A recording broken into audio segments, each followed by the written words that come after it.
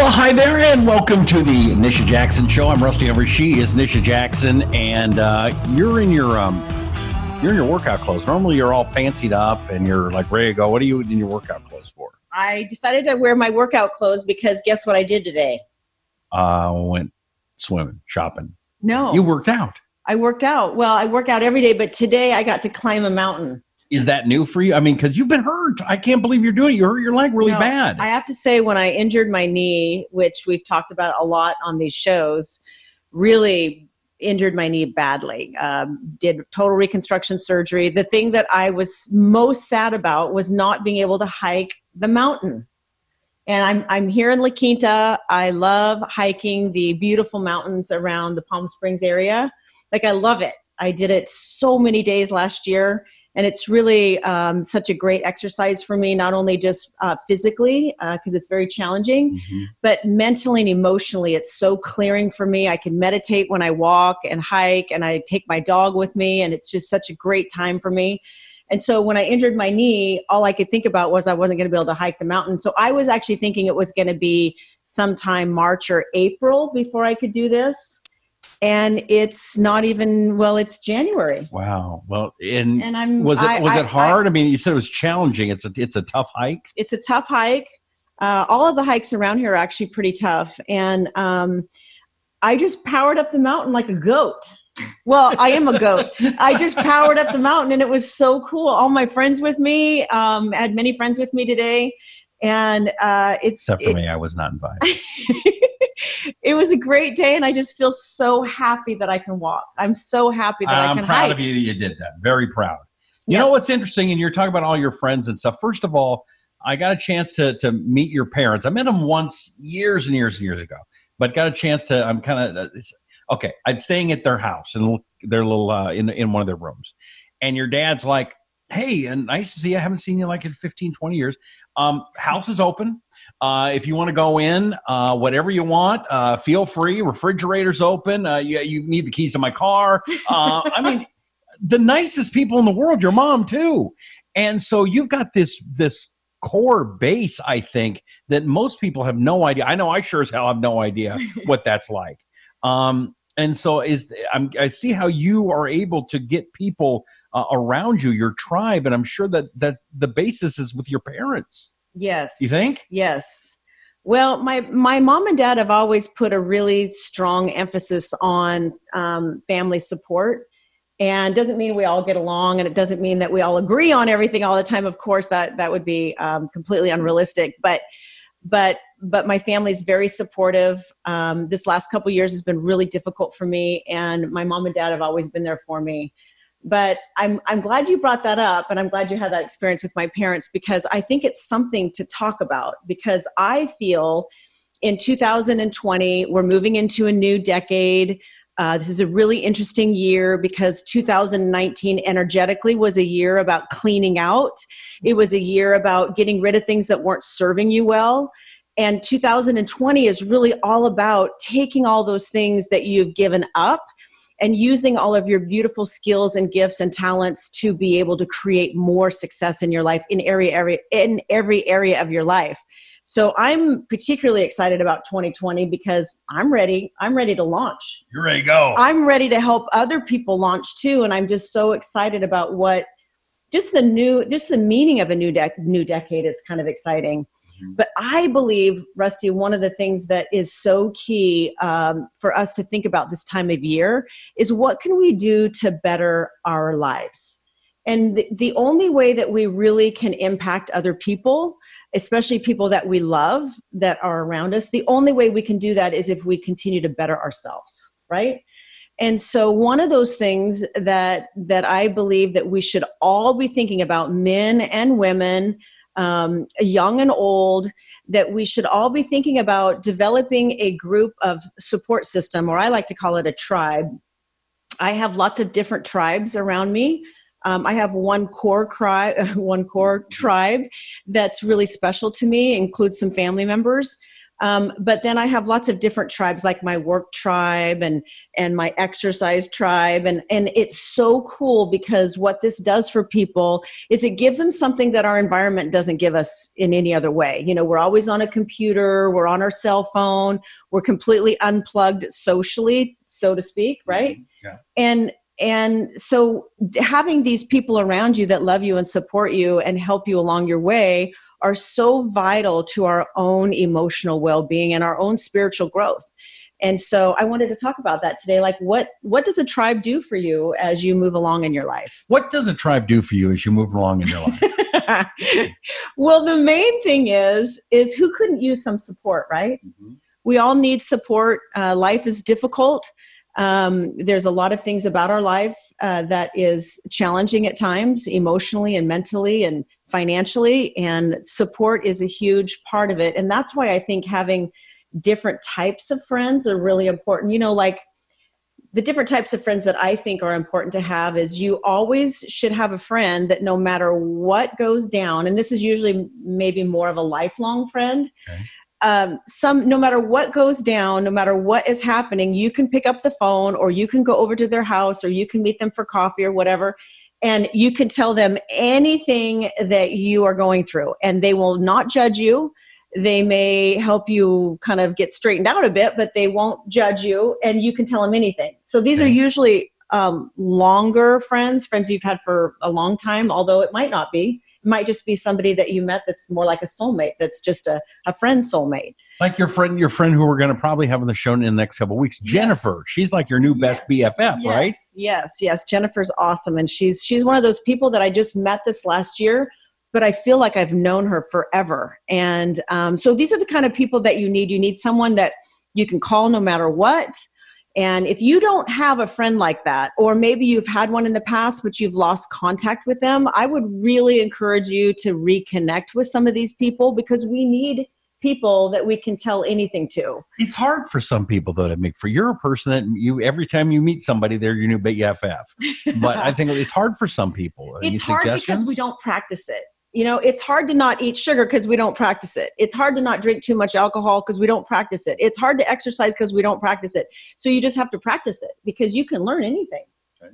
I mean, really, you know? Mm-hmm. And so it is more challenging for some people to make friends than others, but you get so much of it personally that I just really encourage people to reach out to try to find that good, solid support person.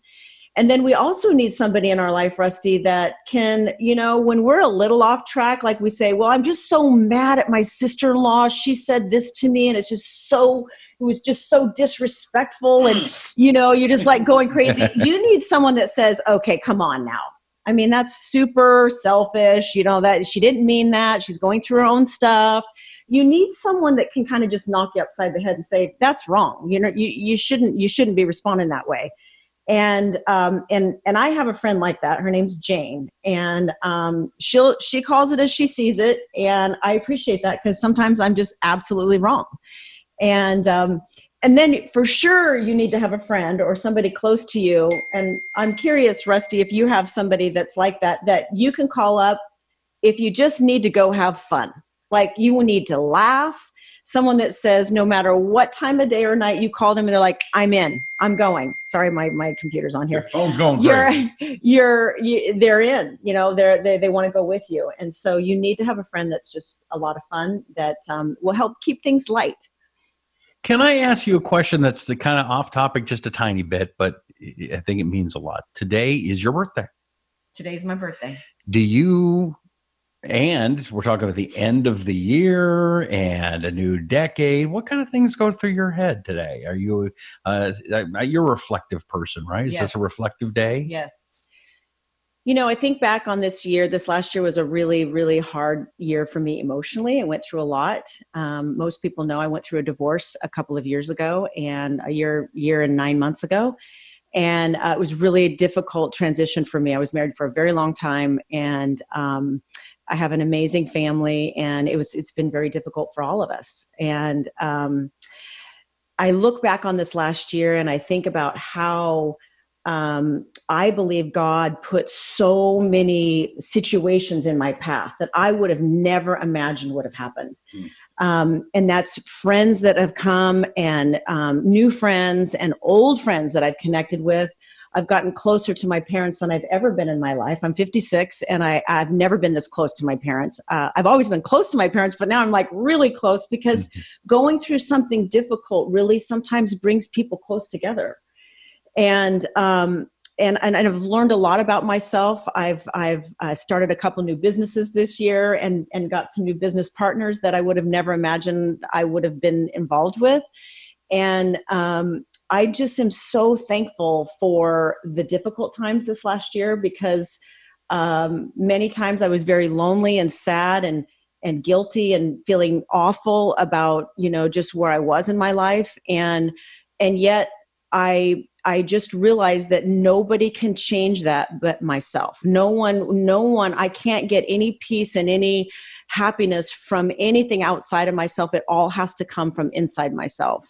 And I think most of my life, Rusty, I've really focused so much on my work and so much on helping people and so much on my business and my kids and my family that I often didn't look inward for happiness. I didn't look at trying to fix some of the things internally, and I just kept running from them. And this last year is one of those years for me that just sort of slapped me upside the head and said, you need the happiness needs to come from within. And part of it isn't it because you're kind of a new empty nester too, right? Yes. Your daughters, that you put so much into your daughters, you love them so much, but now they live in a different state. Is that kind of part of this? Yeah, they've been gone for a while now, but and they're graduated from college and both nurses in Dallas, and they've been on their own for a while. But it's just a totally different phase in my life that I never thought I would be in. And it was just a really huge adjustment for me. And I'm just so thankful that I have my friends and my family and that I did a lot of internal work this year, because if you're feeling empty, if you're feeling sad, guilty, angry, resentful, whatever the feeling is, whatever you're struggling with, the only person that can change it is you. It has to come from inside you, meaning that you have to figure out, what is it that I love? What is it that I want to do? What is it that I'm aspiring to do? What is it that I was put on this earth to do? And then set out a plan to do it. And if that means that you need more spiritual help to do it, get it. If it means you need to get in better shape to do that, to feel better about yourself or live a healthier lifestyle, do it. And the great thing about everything about ourselves, Rusty, is we have the ability to change it. If we don't like who we are and we don't like how we feel, we have the ability to change it, and nobody else does. Is that something, though, you would have said to me 3 years ago if you were talking to me? But it's different now that you had to actually live through it. Yes. I had to live through so many things this last year physically, an accident that was very painful, physically painful. A lot of emotional stuff, sort of a rebirthing in a way. And I would say that the majority of my emphasis in the past has been more external for me. It's almost like I'm so developed externally, but wasn't as developed internally. And so this last year for me was that. It was really working on the inside and saying, what makes Nisha happy? And I figured a lot of that stuff out this year, and I'm just really grateful for that. I'm really grateful that I was able to start the process of figuring that out. I'm very proud of you, and I'm glad that I've been a part of this year with you too. And thank you very much for that. So thank you. God bless you. All right. So if you are trying to make changes in your life, and whether it's emotionally or physically or whatever, go to nishajackson.com, would you please, and find out what Nisha might be able to do to help you. She's been there. All these things that you're going through, she's been there. And some of the things, I was looking at some of the podcast numbers. You know what show has gone through the roof that people really want to hear about? Hashimoto's has gone. I'm serious. It's like, you would not believe how many people have watched that show. Mm-hmm. And that we didn't put that up that long ago. Yeah. So, there's some real pain out there. Yes. There's lots of people that are very confused about what to do with their health because they're not getting concise answers. They're not getting real answers, or they're getting conflicting information. and they still ultimately don't feel well. And so what I love about this show is we talk about the spiritual component, the emotional component, the physical component as far as your health goes, what you should be doing with your diet, your hormone system. I mean, all of those things need to come together, because this show really was about developing a support system around you that will help you in this new decade, will help you in 2020. It will help you achieve your goals in a way that you can't even imagine, because you can't do it on your own. You need support. And even if the goal is just in January, the month of January, find one person that you can trust, one person that will help you get along your path in a more enjoyable way, in a more supportive way. I would encourage you just to find one person that you could add to your support system, and maybe find one person you could eliminate. Okay. Find one person to eliminate and one good person to add, because this is all about balancing your energizers and your drainers. Nice.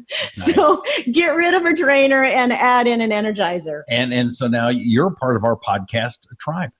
They're our podcast tribe, right? That's there. right. Yay. Thanks for listening. Yay. I know I kind of changed subject. Did we miss anything on the tribe? I don't think so. Is there anything else you wanted to get in there before we wrap it up? I just wanted to challenge people to not stay internal, as far as don't just be on your phone and your computer and doing your job.